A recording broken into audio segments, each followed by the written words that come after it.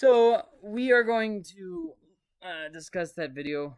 Um, Unfortunately, people kind of take comedians like Ricky Gervais, and they have him as like these authority figures, I guess. Where if they say it in a joke, which is meant to conjure people to laugh, they just kind of accept it as fact. You see people do this with Rick and Morty all the time, right? Oh, Rick is supposed to be this really smart character. Therefore, the things that he says about God and all these different things are absolutely true. And it's like, well, maybe you should actually think for yourself and research for yourself. So one of the things that you kind of see is this kind of contradiction of morality. What is morality? Ricky is in this video. He's talking about all this different stuff about God. Why don't you kill Satan? So it's like, well, so obviously, killing is okay to Ricky, right? So if we don't like what's happening, we can just kill people, and then it's okay to mock other people for their belief and different stuff like that. So it's like, okay, so what is the line of morality then if it's okay to do all these things? So let's look at the different questions he asked. You don't have to ask God these questions. You can just read the Bible and kind of find the answer. You don't have to wait till you get to heaven. First off, before we even get going though, um, there is kind of an important aspect that is important whenever we're looking at atheists and their complaints against God, which Ricky Gervais is an atheist, if you guys didn't know that.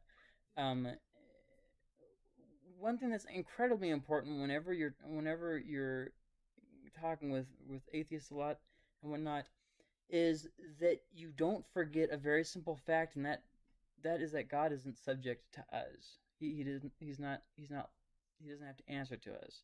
He's not lower than us. And there's this whole attitude that atheists have, and well, I'm sure you picked up on it in the video. The whole God idea is just stupid. It's just stupid. It makes way more sense that everything just appeared, and that when everything just appeared, that then life just started all by itself, and then from that life, consciousness just sprouted, and that just makes sense. That's yeah, and all the different ways in life and science and everything that prove God, such as the laws of the universe. Oh no, it just so happened. It just poof, and you know, little things like that, and it's like, well, when we're talking about these kinds of things, it's good in a way to not close yourself off, but remember that a lot of very well-meaning Christians have fallen away from their faith when they didn't take the proper precautions. What I mean by that is, I can watch this atheist make fun of God and it won't affect me. I can watch his show and it won't affect me. It won't affect me, and then over time, it does start affecting you. It does affect how you believe in God and how you trust in God, and it does affect the fact that, well, maybe you don't really believe in miracles like you used to. Maybe you don't really believe in the Holy Spirit moving like you used to. And it's like, oh, no, I'll be fine. It's like, well, that's not true. Paul even talks about this when he says, hey, bad company corrupts good morals. Like, it's something where if you subject yourself to something, you can't be surprised at the effects. Another area that this comes up in all the time is people, especially Christians, getting involved in demonic activity, then being surprised at the results of the demonic in their house. It's one of those things where, I don't have I was just talking to Isaiah about this the other day. I don't have problems in my house with, seeing things and demonic presences and evil feelings in the household and people waking up with nightmares. Why don't we have that? Because we don't allow demonic things in our house. People can laugh at me all that they want for the movies and music and all kinds of stuff that I don't allow in my house, but at the end of the day, my family is protected by Jesus. Now, if I invite something in, how far does that protection go from Jesus? As far as I allow it to. See, when I start allowing things to get into my house, I can't be surprised that, oh, bad things are happening. Oh, surprise. It's like, no, it's not that big of a surprise. I'll give you another example. There was some people, false prophets, that came to the church. And I very much so, I don't use that word those words very often, false prophets. They very much so were. And a word was specifically given about how they were false prophets, and some people in the church decided to keep hanging out with them. Just no, just do whatever you want. Okay, fine. So they went ahead and did it. They all ended up getting sick and getting physical problems that surfaced within that month that were persistent problems that did not go away. Some of them that I know are still dealing with those physical problems that came up. These are things you don't mess around with. When God says, hey, don't touch, you don't say, yeah, okay, I hear what you're saying, but. And so, when you're watching things, I understand that Ricky Gervais and other atheists can be funny at times. I understand that. But you really do need to be careful with what you allow in your life and what you allow in your. Think, step back and just think about this with me, okay? So I don't have time to read the Bible or pray, but I can watch an atheist be very negative towards Christianity, my belief in God, and it's not going to affect me, even though I'm not praying and reading the Bible. Just step back and think about that. Does that make sense? Does that realistically make sense that I can allow myself to be subjected to that, and it's not going to affect me? So first off, God isn't subject to us. Even when we get to heaven and we have the resurrected body, God still isn't subjected to us. Some people think that we're going to get to heaven and we're just going to have this Q&A time with God. Like, okay, God, I put up with that bull crap that you had me go through. Now you owe me some answers. Like, okay, take a step back. First off, that's not how things are going to play at all. When we get to heaven, I think there's going to be a severe realization and humility that comes with that, and humbleness that comes. I think we're going to live eternity in humility, not in exaltation. And what I mean by that is we're not going to step in front of God Almighty and say, we're going to be more like, you kind of get the difference of perspective there. Then the next thing, Satan will be punished. That's not, sometimes the question is, well, is God really that good? And, what about Satan? Don't jump to the end of the story. Satan will be punished, but not yet. So I'll talk about that in just a second. His first real question that he asked before he kind of built on the main question, why does chocolate kill dogs? Well, this isn't that good of a question. I'll explain what I mean. Every species has things that they personally are intolerant of. Every species. So there are some things that animals can eat that we can't eat, or we get sick. That's just the fact of life. We all have different physical makeup. And because of those different physical makeups, he made us into different creatures. Those different creatures can tolerate different things. He didn't make us all to be the same. So if you'll notice, how many animals with consciousness are there? One. Almost all animals have personality and have, intelligence, but none of them have consciousness and moral guidance except for us. We're the only ones. How many can be saved from sin? Well, only one, because there's only one who can actually sin. Us. Cats can't sin, right? You guys understand that, right? They can't be like, no, I reject you, Jesus, meow. That just can't happen. So some intolerances exist within a species. So, for instance, some people can eat gluten and others can't. That's within the same species. There are variations. So to deny it and just flip it and say, why did God make child? And I understand it was a joke, but the thing is, behind that joke was an attitude of an atheist who hates God. So I feel like it's kind of like, you can feel the animosity. Right.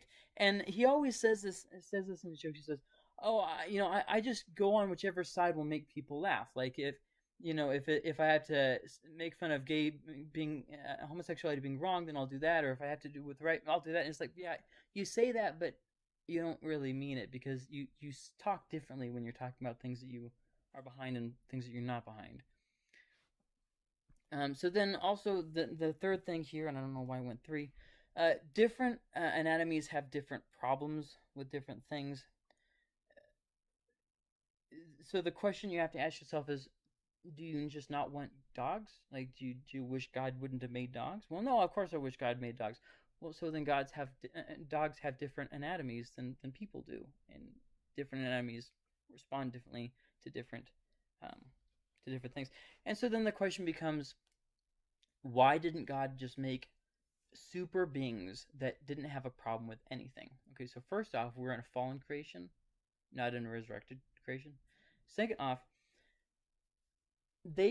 scientists have dedicated a lot of time trying to disprove God by saying that our bodies could have been made more perfect than they are. But what they've actually found is that if one aspect of our body had been improved upon, it would cause a deficit in another area. So all that time and energy that scientists put to trying to make God look stupid and, oh, we should have made our bodies better in this way, it would have actually made it better in that way, yeah, but then worsen it in this other way. And I can't give you a whole bunch of examples right now because it's kind of a whole long thing, but I would highly recommend um, Stephen C. Meyer would be one. He's a very intelligent man. Who else can I think of that talks about that kind of stuff? Lee Strobel actually has a book that we went through probably a couple years ago now. Something about the creator. Peace of the Creator. That's the one, and he has a chapter in there where he's interviewing someone who talks about that. So if you're interested in it, definitely want to check that out. So then the next question he asked, which was supposed to be a pro-gay argument, why is the male G spot up there? There's a few things that he didn't really take into account, because this is actually kind of a stupid point, and I'll try to go through the most important aspects, but there are other things worth saying. First off, men are extremely sensitive in their genitalia. Women are not. So, like, for instance, when women have their pants rubbed against them, it does virtually nothing. When a man has even the slightest move of his pants against his genitalia, causes arousal. It's just something that happens in men that doesn't happen in women. Men are more prone to sexual sins and sexual things because they're more, they're more about. Look at how men and women do porn. Totally different, right? Women tend to do something that's more about emotions, more about connecting with someone, more about a story. They're more likely to stay home reading those romance novels, for instance. Men, not so much. Men don't really care about that kind of stuff. They just care to have boobs and a butt, and then that's fine. You know what I mean? Like, guys can get off to virtually anything. Virtually anything. And there's an Eminem song that says it like this: "I'll F anything that walks," and that's pretty typical of a male attitude. So men are overly sensitive sexually and don't really need any extra stimulation. It's not like they need that. So the exception of the G spot isn't really that big of a deal. Then the thing I want to say about this, you'll notice that there's a little mark there after the stimulation. The exception I would say to this is when men get sex dependence, and what that comes from is when they look at porn and are subjected to too much sexuality. It kind of burns them out, and then they require extra stimulation because they burn themselves out, which that's just kind of a desensitization issue, not really an issue with how they were made. So, kind of worth pointing out there. The next point that I want to make about this whole G-spot issue, the fact that something can be used for a purpose doesn't mean that that's its only purpose.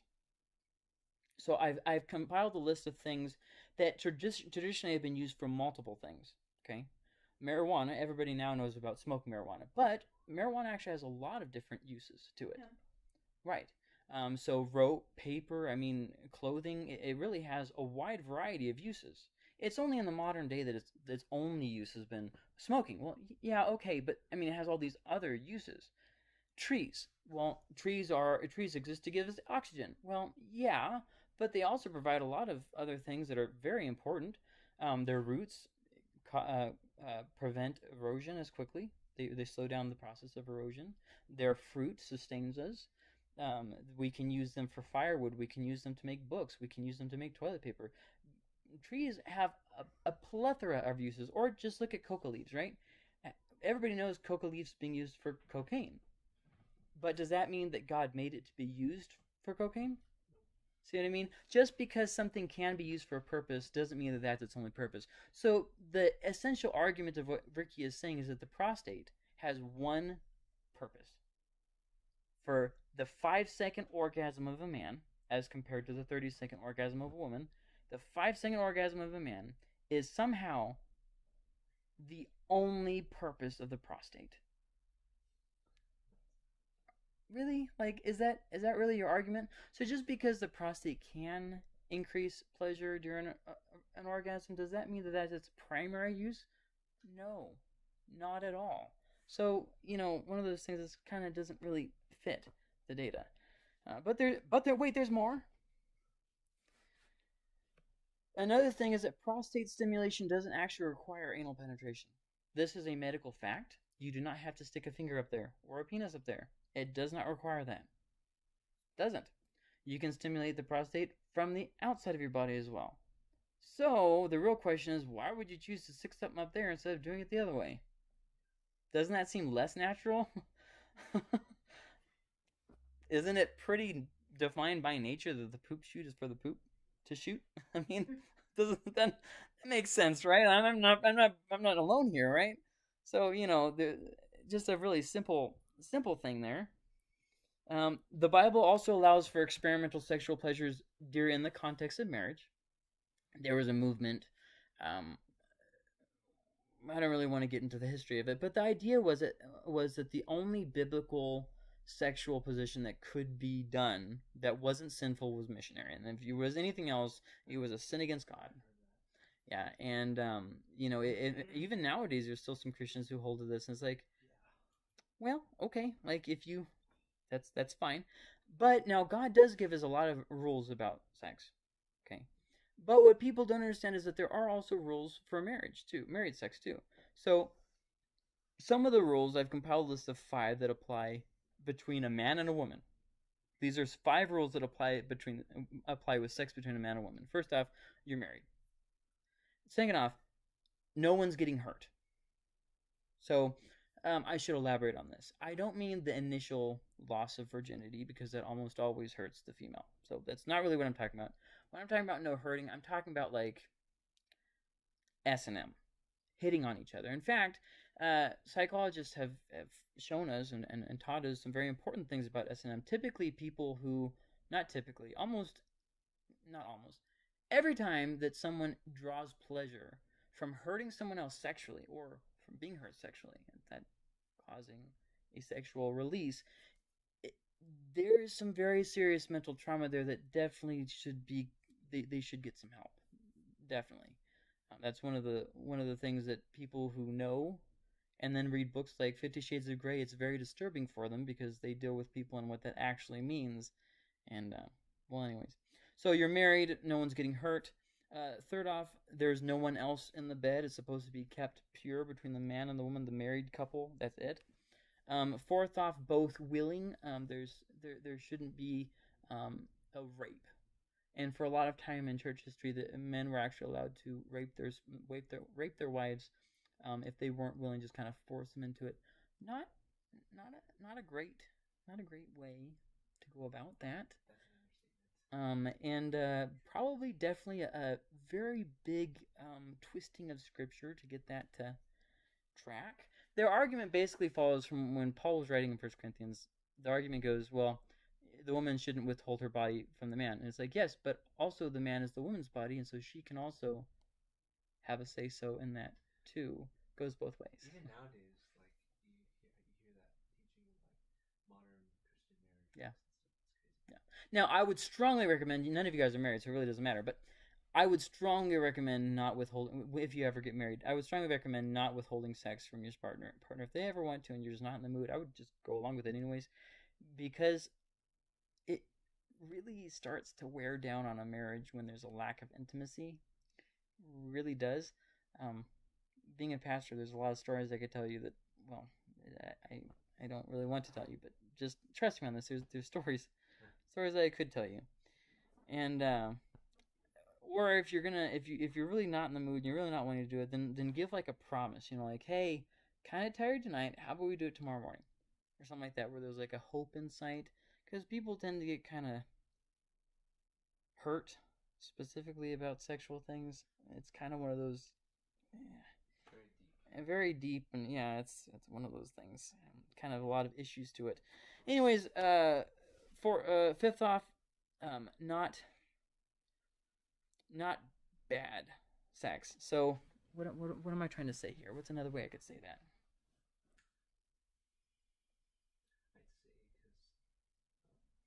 Yeah, go ahead. Because I think the church has placed a lot of shame around the act of sex itself, and so right. There has to be like, it's not like this bad, inherently bad thing. Right, but that's not what I'm saying in this. I'm saying more of in the context of marriage. things that are immoral. That's another way. That's a better way of saying it. Things that are immoral shouldn't be done. So here's a big one I hear all the time. We watch porn while we're doing it. It heightens the pleasure. Uh, okay, sure, but it's still an immoral thing. So God does still have rules for that. So don't have bad things in your. We are recording, so if you're gonna say something that's not good, don't do it. So um, things that are immoral. I should have put immoral instead of bad. So things that are immoral shouldn't be in a marriage, sex context. Yes, go ahead. Is it? I'm pretty sure. Yeah, yeah. What if you're married and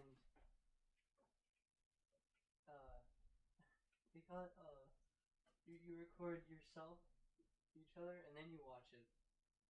Is that the same thing? No, it's not the same at all. When I'm talking about porn, I'm talking about between other people that you don't know. Like, the reason why porn is wrong is because you're looking at someone else besides your spouse. does that kind of make sense? Yeah. Well, that's not the only reason why it's wrong, but it's a big reason why it's wrong. Porn has a lot of reasons why it's wrong. A lot of reasons. You could fill a book with all the reasons why you shouldn't look at porn. Anyways, moving on to the thing. Does anybody have any questions about that? Because I got one more slide about the whole G-spot thing. Okay? No? Okay. Next off, pleasure doesn't decide morality, and I feel like this is kind of something that he doesn't really understand. To people like Ricky, morality is more based off of my opinions and my feelings. So homosexuality is okay because I feel that it is. Homosexuality is okay because I feel like if two people love each other, what's the problem? So I mean, it becomes not really a thing about, well, what does God say? It becomes a thing about, well, what do I say? And the problem with that, well, there's lots of problems with that. First off, we aren't the creators of morality. Second off, a couple generations ago, everybody felt that homosexuality was wrong. So what happens in a couple more generations when homosexuality becomes wrong again? Like, where are we at then? So, pleasure doesn't really decide morality. So just the fact that homosexuals can hypothetically find a G-spot on a man better than straight people can, which I disagree with, that doesn't make it right. Kind of, obvious there. And then there's the last thing that I really want to say about this, and there's lots of other things I could say about this. I feel like there's no reason to. Sin is oftentimes a temptation. It's oftentimes pleasurable. It feels good not to forgive somebody. It feels really good to hold on to that anger and that bitterness. It gives you all kinds of senses of empowerment, and you get to when you get really mad at someone, you just feel so powerful and so in control. It feels good. When you look at porn, porn's so bad. No, porn feels great. While you're doing it. Yeah, cheating on your wife feels great. See what I mean? Like there's things that there's this idea that sin is a no-no. If sin didn't feel good, you wouldn't be doing it. Doesn't that make sense? Like if sin didn't feel good, you wouldn't do it. You just no, I'm good. There would be no temptation to sin because you wouldn't want to sin. Like, that makes sense to people. You guys get that, right? Like, sin is often a temptation. So the fact of whether or not a homosexual can have better sex than a straight person, which once again I disagree with, but assuming that is true, that doesn't really have a basis for whether or not people should be involved in a homosexual relationship. That makes sense, right?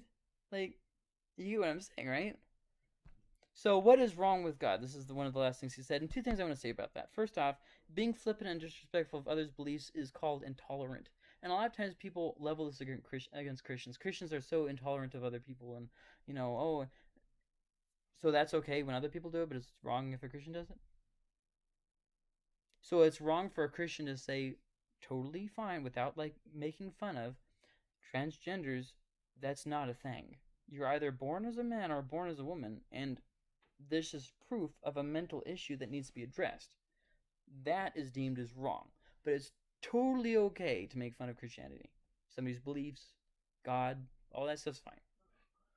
Seems like a bit of a double standard. I think it's funny, like, you can't make fun of other people for doing things, but, like, and, like, because everybody loses their mind about it, but then, like, they're like, oh, we can make fun of God and make fun of you Yeah. for believing God. And there was actually Ravi Zacharias, who I will admit was doing some very immoral things. However, he did say some very good things, and one of the things that he talked about was the way that everybody wants to do this nowadays. So, I don't have to subject myself to your standard of what's right and wrong. You think homosexuality is wrong? That's fine. Keep it to yourself. But you have to be subjected to my sense of right and wrong. So I think that this is how we should be living, so you have to agree with me. It's like, well, now hold on. If you don't have to agree with me, then I don't have to agree with you. Because if we are all our own standard, and it's whatever I feel, then truth is relative. Then everybody's truth is their own, which means my truth is equally as valid as your truth. Which means you can't tell me that I'm wrong in wanting to kill a homosexual, which I don't, any more than I can tell you that homosexuality is wrong. See, it's a draw. If that's the standard, then both of our points are equally valid. KKK isn't wrong either. See how that works? If truth is relative, then it's relative. It can't be relative when you want it to be relative, and then factual when it doesn't agree with you. Okay, so then the second thing about this whole what is wrong with God thing that he said, if God exists, the problem would reside with our understanding, not his actions. Okay, think about this. God creates morality. God creates standards. And then we get to ask him about that? No. If God does exist, which I'm obviously believing that he does, the problem is in my understanding of what he has said, not in what he has said. That means there's nothing wrong with God. Rather, what is wrong with my understanding of what you said, God? There's a difference there. One goes to him like demanding the answers, expecting that I am the fount of right and wrong. I know. I've only existed, 30 years, 32 years, not even 20 years, 20 years, and it's like, so God, who existed, who invented time, exists outside of time, is subject to my very limited understanding of things. In the grand flock of knowledge of all the things knowable, we know such a small amount. And that doesn't even include the things that are unknowable. And that doesn't even include the things that our brains can't comprehend the ability of knowledge of. Think about that. Anyways, so why doesn't God just kill Satan? There's this great big thing that he said. Okay, so first off, what is the source of evil? He said in the video it was Satan. Anybody want to take a shot? Eli? No, on what is the source of evil? No, Anybody? I would say the source of evil is our human heart. Okay. Nature. Okay. So God created as evil. No, but I guess. So then something would have had to come before that made that heart corrupted then. Well, the fact that not that we have free will in itself, but that we've used our free will to So you're saying originally the source of evil is not the heart, but rather the free will. Yeah, which. And I would agree with you. Yeah. 100%. That's what I meant. Yeah. We all were created with the option of choosing. And everybody wants to blame God for this one, right? Like, do you want to be made into a robot? No. But why doesn't God stop those people from doing something bad? So do you want to be made into a robot? No. I don't want him to change me. I'm perfect. But those people over there, the Jeffrey Dahmers of the world, they need God to wipe them out. And it's like, okay, so what you're not understanding is how evil you really are. That's the issue. We think that there's two kinds of people in the world, right? There's good people. Everybody's good. We're just all born good. And then there's the Jeffrey Dahmers. The people who are just weirdos. They don't fit the mold of how good and perfect we all are. So, God, I want you to intervene and kill all those people. It's like, meanwhile, God is saying, you didn't read the law, did you? I gave you like 613 rules. Remember those? You just skipped past all of them. You're not getting the whole point. You are evil. You. Not Jeffrey Dahmer over here and me over here. Here we all are. So if God was constantly intervening to kill everybody who was immoral and doing things that were wrong and thinking things that were wrong, first off, where is the line? Do they have to do it but not think it? So it's okay if I'm thinking about molesting children up here as long as I don't actually do it? I'm pretty sure we would all say no. You probably shouldn't be thinking about naked children up here either, right? We would all say that, right? Yeah. Okay. So if we can assume that our thoughts are also not a safe place, then I think that we can all say we have all had dark thoughts that should not have been there. Yes? Okay, so since we can say that, we can safely say that we were all deserving of death. Yes? So then we could safely say that there isn't two standards. And the reason why God didn't kill the Jeffrey Dahmers of the world is because we are all sinful in his sight. He had mercy on all of us. Just because he decided to have mercy on his creation, Jeffrey Dahmer, doesn't mean that he, and I said that wrong. Just because he had mercy on that proves that he also is having mercy on us. See what I mean? You guys kind of get what I'm saying? Okay, so what is the source of evil? Our choices. God gave us free will. He didn't make us into robots, just like he didn't make anybody in the world, Adolf Hitler or anybody, into robots. He gave everybody a choice. Now, he ultimately knows who will make what choice. He knew what Adolf Hitler was going to do before he did it. So why doesn't God just stop those people? Well, first off, in the absence of one, you'll find that another one will take the place. Okay? If there wasn't an Adolf Hitler, there would have been someone else. First off. Second off, if God removed people before they even had the choice to choose, then he couldn't really hold them accountable for something that they didn't actually do, could he? You sinned against me. How? Well, you were going to. Well, yeah, but God doesn't work like that, does he? So God, hypothetically, he could do that. Yeah, he could do that. And there'd be nothing you could say about it because he's God. However, that's not really how God operates. God gives us chances. How many times, for instance, has he told you personally to read your Bible and pray? How many times have you actually met that standard? And how many times has God squashed you for disobeying and for being bad? Every time. Every single time. See what I mean?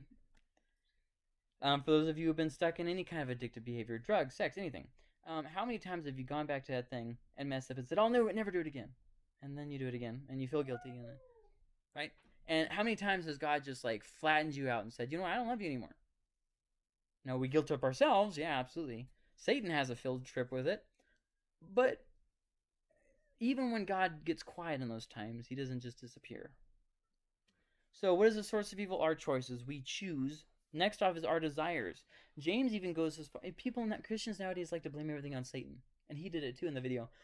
Satan's the source of bad. Satan made me do it. No. James tells us in the book of James that the reason why we sin is because of our desires that are inside of us at war within us. We're fighting against the desires that want to do the bad thing. Okay? So Satan doesn't do all the bad stuff, and passing off into Satan is kind of not really getting the whole idea. God's patience, mercy, long-suffering goes towards us as well. So just as he has been patient in what he's going to do with Satan, he also has been patient with us. Now Satan can't repent. Satan can't be saved. Angels cannot be saved, whether they're fallen or not. Demons are just angels that have fallen, in case you didn't know that. So they can't receive salvation. They can't be brought to salvation. We can. Satan is screwed. Okay? And God has still decided to show him mercy. So keep that in mind the next time that you think that you've fallen way too far and that God would never... Wait, how did he decide to show Satan mercy? He hasn't destroyed him yet. Oh, yeah. Yeah, that's true. I wonder why, though, because obviously... Well, I'm about to get to that. Oh, sorry. Yeah. Then the next thing is God doesn't enjoy punishment. He doesn't enjoy destruction. When Satan is brought to task, God is not going to enjoy doing that. Like, haha, finally I get to... God is not... That's not him. That's not him. Right. Well, no, he is wrathful. He's not... His wrath is justified, first off. And second off, he's not petty, and he's not revengeful. Yeah, revengeful. So... Maniacal. There's a better word. He's not maniacal. I'm going to stick with that one. I think it's better. So like, for instance, we read in the Old Testament where God says, okay, these people are dying. Now, thousands of years later, oh, that's pretty callous. Well, keep in mind that he was patient for thousands of years. Like, for instance, in the part in Genesis where he's talking about, now, I'm not going to do this just yet because I'm still going to give these people 400 more years to repent. Like, that's before Israel was even Israel. This is kind of a big point that people skip over. He doesn't enjoy the punishment. Next off, we don't exist in a vacuum. So God gives us opportunity to sin. If there was an opportunity to sin, there really wouldn't be any opportunity to obey and trust God. Makes sense, right? We don't exist in a vacuum. God gives us the opportunity to sin. Removal of Satan wouldn't remove the problem. All it would do is remove Satan from the equation. That would be it. People would still be sinning. Okay, they would just be sinning in a different way. If the demonic didn't exist anymore, people wouldn't be getting into witchcraft anymore. They wouldn't be communicating with demons because there'd be no demons to communicate with. Yeah. But they would still be sinning in other ways. I think we'd sin a lot less. I don't know. I disagree. I think we'd sin the exact same amount, just with different things. So why doesn't he kill Satan? And something that's kind of important. In the book of Revelation, we see this picture of everything that's laid out in the future with Satan and everything. And one thing that we see, which is incredibly important, is that God still has a purpose even in the destruction of Satan. Literally, Satan's whole plan is laid out before God. He knows exactly what's going to happen. Which brings me to draw kind of an analogy, if you will. Just as Smeagol in The Lord of the Rings had a final role to play. Okay, in fact, Gandalf is talking with Frodo, and Frodo's like, well, we should just kill him. And Gandalf says, you don't really know what somebody's role is going to be, for good or for evil. You really just don't know.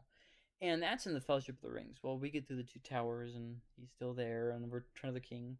And finally, at the very end, he's done all this treachery, tried to kill Frodo and Sam. He ends up trying to steal the ring one last time from Frodo, bites off his finger, and falls into the lava in Mount Doom and dies. And because of him, the ring was destroyed. And that's one of the things we see in Revelation, is Satan raging against God, trying to, and then in the end, all of Satan's raging just fulfilled what God wanted to do. See what I mean? It brought about what, so just as Smeagol, Satan still has a role to play, unwittingly subjected to God's will, thinking that he's, so smart and everything, and the whole time, God's playing him like a violin. So things aren't in our timing. Why doesn't God kill Satan? Because it's not in our timing. God will do what God does in his time. I mean, this is something that we have to be okay with. The majority of your life, you're going to be waiting for something really spectacular to happen, only to realize that God had his own time frame. And the quicker you learn in your life to accept God's time frame rather than your own, the way less frustrated you'll be. Good is often accomplished through evil. Now, let me kind of clarify what I mean. I'm not saying that God causes bad things to happen for the sake of a good result. If you've read the book Dune, it's kind of a philosophy, science fiction book, but one of the big points of the book Dune is whether evil actions justify a positive result. Paul Atreides, who is the Muad'Dib of the Fremen in the movie or the book, whichever one you prefer, he causes this galaxy-wide genocide. Millions of people slaughtered. And the reason why he does it is because it's the only way to save humanity from killing themselves. And he was able to see this because of tripping on a drug called spice. But back to reality. That's a science fiction book. That's not based in reality. So back to reality. God, I'm not saying that about God. God isn't the guy up there who's like, well, I'm going to do a bunch of bad stuff, but in the end it'll be good. No. He takes the bad things that he did know that would happen, and he gives meaning to them as we subject ourselves to him. So what that means is we obey God, we serve him. Bad things happen in life. He then intervenes in those bad things to produce a good result. Things like sicknesses, things like the death of loved ones, things that caught you by surprise, that God was not caught by surprise. He works them to a good. And why is that important to distinguish that? Because I refuse to teach or believe that God makes bad things happen, that he is evil at his core and causes bad things to happen. if it is true that God causes bad things to happen for good, then that ultimately means that God is not a moral God, because who sinned in the Garden of Eden? It wasn't Adam and Eve. It was God who made them sin. See the difference? Go ahead. What about the verses in Isaiah that talk about how he makes peace and creates calamity and So that's the translation issue. Is you're not really reading in a translation that translates that very well. You probably read that in either the KJV or something similar to the KJV. It's more of this is how it says in the King James. God causes peace and he also causes evil. That's how it reads in the King James. The idea is more like God brings times of peace and he also brings times of well, punishment. And the context for that, if you'll remember what Isaiah is prophesying about, he brought peace to the nation of Israel. They refused to obey. So he caused the Assyrians to come up and conquer them, and some very bad things to happen. He caused that to happen. Now that was an evil, that was punishment. It would have been evil if there was no cause for it, and he did it for pleasure. Yeah, I knew what it meant by evil. Mm-hmm. I knew that it didn't really mean like evil people. Right. Yeah. So that would be the solution to that. Is that it's not talking about God doing something bad or immoral. God is the one who's doing things behind the curtains at all times. We always think that he's like we're waiting for him to move, but he's moving it all the time with all kinds of different things. So one thing that we see is, I looked like you were about to say something. At women's conference, mm-hmm. kind of my big breakthrough this year was that I was basically told that all my pain that I'm going through with my RA, with losing family members, with all that, it's being used for God's glory. Uh-huh. And it's like, oh, so I'm not suffering inside. God sees it. He knows it's happening. He's not letting it go, but he's using it. You really should start coming to Sunday again. My last series was literally talking about that thing you just said, and the series before that was talking about it too, about the way that we all as Christians, whether we're in ministry or not, that we're going through these things and it's not pointless, and all these different things about the things that you should really just start coming on Sundays again. Whatever you're doing on Sundays, stop doing and come on, do it. Maybe that was God's way Do of it. telling me, come back, come back, please come back. So, anyways, a good example of what I mean by this is, so somebody gets sick, right? And then, through that sickness, they're able to encourage someone else. Someone loses something very dear to them. And through that loss, they're able to speak life into somebody else. See what I mean? And so the example that's always brought up is the example of Job. So there's a few things that are worth mentioning. First off, God antagonized Satan. I'll use that word for lack of a better word, into what he said about Job. If you read through it, Job's going in there, he's like kind of, I'm not Job. Satan's going in there, he's kind of like, just talking or whatever. And God's like, yeah, but did you see my servant Job? He brings up Job. Satan doesn't bring up Job. And he did that knowing what Satan was going to do and say. And then he allowed Satan to do the thing. Okay? Did God do it or did Satan do it? Satan did it. God allowed it. The difference being, if God would have just been like, Job, this is going to be really fun. That dies, you get sick. That's not God. God's not an evil God. Okay? So it might seem like tripping over hairs, but in those hairs is a world of difference. Because if God is not causing those, he wasn't causing those evil things to happen to Job, but he did allow it, and he did instigate it. Okay, these are all important distinguishing things to do. So Satan, not knowing it, was used by God. Now, why would God do that to Job, who was a perfect person? Well, because Job wasn't perfect. It says he was upright. He was still a sinful person in need of a savior. The words are different. So he was an upright person who God used to show him who he really was. And at the end of the book, Job finally has his breakthrough moment. He comes face to face with God just as he wanted, and he says this: I had heard about you. I was going through the motions. I understood what I was doing, but now I'm having a realization of who you are. I'm seeing you, and I'm sorry. My bad. I'm just gonna go ahead and close my mouth now. He got it. See what I mean? So God used something to teach Job about who he really was and give him a real revelation. Here's the thing, okay? God is still trying to give us those revelations of his character. These bad things, they aren't just bad things that are happening in your life.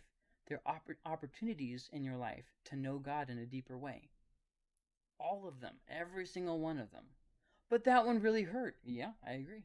I've been through some real bad doozies, but God is doing this thing where he's raising our pain threshold so that we can reach more people. Were you going to say something? Yeah, I often wonder, like, what would have happened if, and I'm not saying it would have proved Satan right or anything like that, but I often wonder what would have happened if Job, in fact, did end up cursing. God wouldn't have antagonized Satan into doing it. That's true. Yeah. Because obviously, like, he gave he gave Job the choice, Right. to choose to not do that or to do it. So Well, I think if he would have, it wouldn't have really changed anything. Because think about it. God would have still been able to teach Job.